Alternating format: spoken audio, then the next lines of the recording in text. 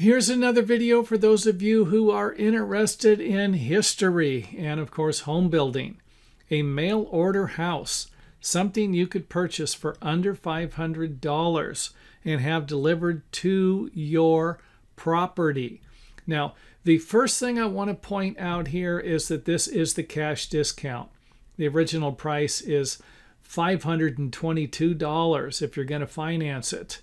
And I would imagine the financing, you're going to get additional costs from the interest on that. So $590 or $595.90. I don't know why they couldn't round that off. Modern day today, that probably would have been 99 cents. And it probably would have been $499.99 also. And they required 25% down and the rest upon delivery, COD. So that was kind of their terms.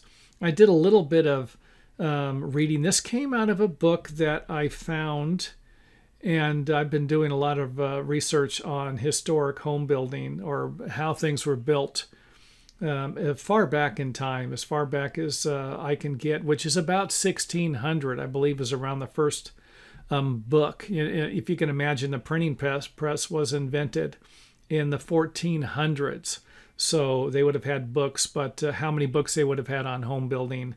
Like I said, the oldest one I think I found was back in the 1600s. If you've done some research and found some older homes, I'd love to hear about that. And so back on this one here, a two-story house. This would have included everything you needed except for the building foundation, plumbing, electrical, and I couldn't find anywhere where it said you would have got finished flooring, but that could have been part of the subflooring. I noticed a lot of homes back then were built without an interior finish, which would have meant no interior lath, plaster, or drywall kind of a thing. I mean, I've seen some of these homes where the people actually put newspaper. They cover the wall with newspaper, and I know a lot of people are probably thinking, whoa, they must have been interested in reading the paper to put it on the wall. A lot of times it was to keep the air out, so people would even put carpeting on the floor to keep the air out. When I say carpeting, this would be rugs you could just throw down, not having a carpet guy come out and install it in your home. So something else I wanted to point out about this one here. Let's go back to here. You know, here we have a picture, and I was trying to figure out if these were photographs or a drawing, because I've seen them done either way. But you can see this one here has an addition on the back of it. So if we were to count the windows on the sides, 1, 2, 3, we actually have a fourth window with a different roof. So this actually looks like a home that someone obviously did build and was photographed. So, you know, I'm sure it was, you know, this thing was within reason to, you know, people could have built it. You know, whether you needed to hire a professional or you could have done it on your own, that would be debated. And the inside of the house, porch, living room.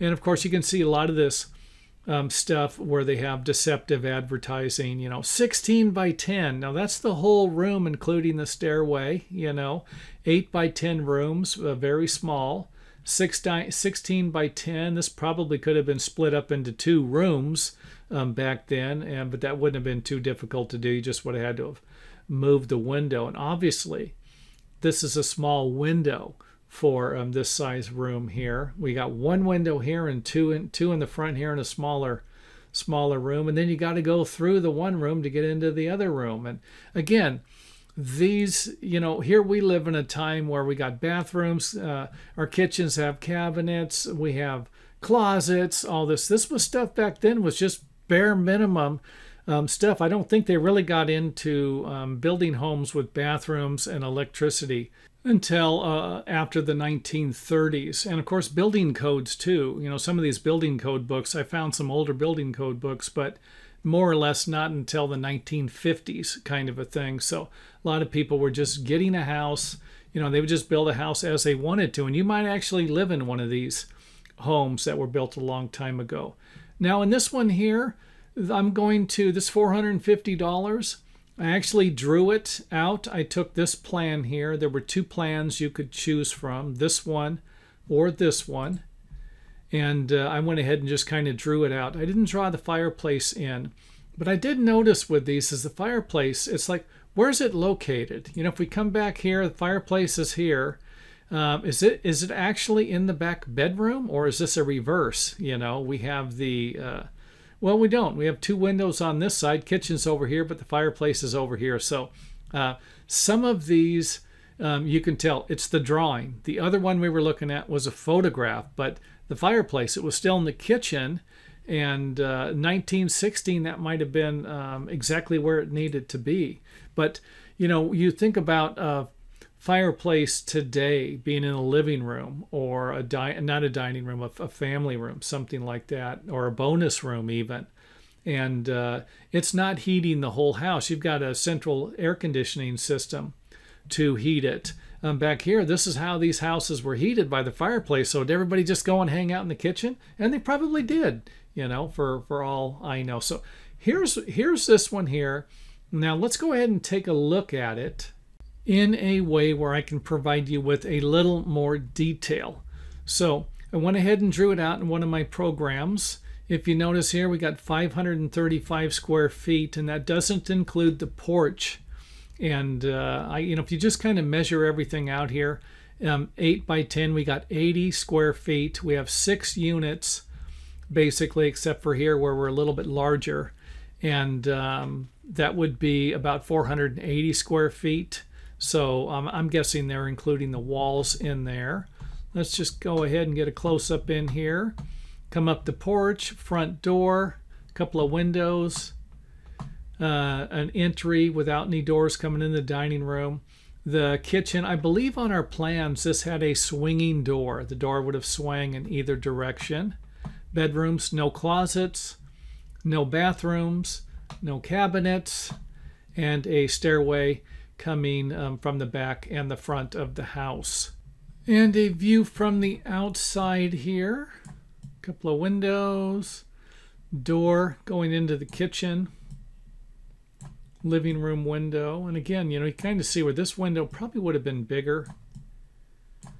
Bedroom, and then a bedroom window here, and then of course a place where you could tie your horse up to, right? You got to have that. Now let's go ahead and take the roof off, get an idea here. Front door, come into the bedroom, no closets obviously. Come into this room, window, dining room, and kitchen, and then out of the house. So not a bad looking home there for under $500. Let's go ahead and go to our next one, the Chester, $468.35. Cash discount, bedroom, kitchen, bedroom, dining room. We do have rooms that are a little larger here. Instead of 8 by 10, we have 9 by 10 rooms, 9 by 10 kitchen, and a little layout here, which I'll provide you with a picture of that here in a few seconds. The foundation, some blocks, obviously. This could actually be concrete, but a lot of times they just built them with bricks. You just had a brick foundation. They didn't know about how sturdy it would have been for, or how much of a problem it would have been for earthquakes. Of course, we had gutters back then too. The floor plan here, porch, living room, dining room, into the kitchen. Here's the swinging door, closets, which of course these are just pieces of furniture. Now let's go ahead and take a little tour of this area. Our porch. We've cut the house in half here. This is a historical section of the home, or the way they would have did it years ago. And you can kind of see here the living room. It's not set up for the big screen TV, obviously. And piano with some chairs. And of course, we don't have a fireplace in here. You know, like I said, they draw the fireplaces in and then they don't show them on some of this stuff. No biggie. Looks good on the outside. Or if it was a photograph and the fireplace is part of the picture, it just wasn't provided with the original materials you're going to get for under $500. Bedroom, the other bedroom, kitchen, dining room. Now let's go ahead and take a look at our next one, the Schloen. I guess that's what that is. $318.25. Come on, you can't beat this thing here. You get 1 bedroom, kitchen, dining room, living room. And of course, they have a different plan down here. And of course, we have our little section we can go through the outside of the house. Now, they do have shingles on this. I did notice that you could actually order the shingles, but I think it was going to cost a little more. Otherwise, the house was going to come with basically like a 1x8 lap siding is what it looked like. Again, our fireplace here. If we take a look at where it's going to be located at, we have 2 windows, the front of the house.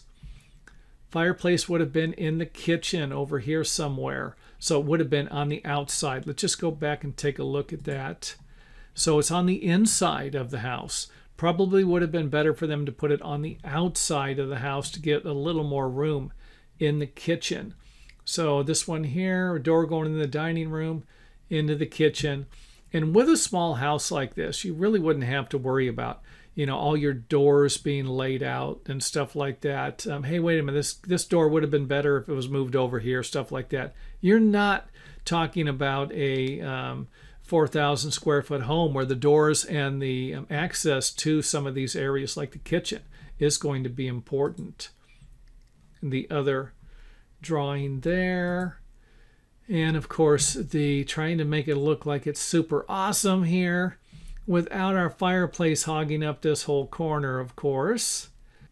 And then, of course, we go through the door into the dining room, another door into the living room, and another door into the bedroom.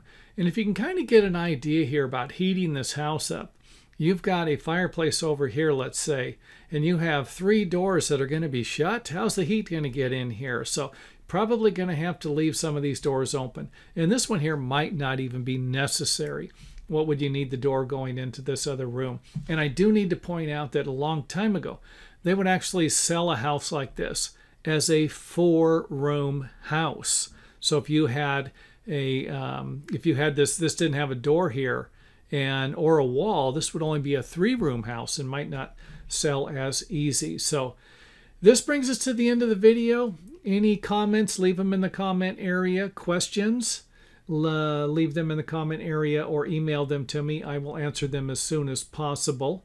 And you know what to do. You like the video, hit the thumbs up button. Let us know. That's a good way to let us know that these videos, you want to see more of them in the future.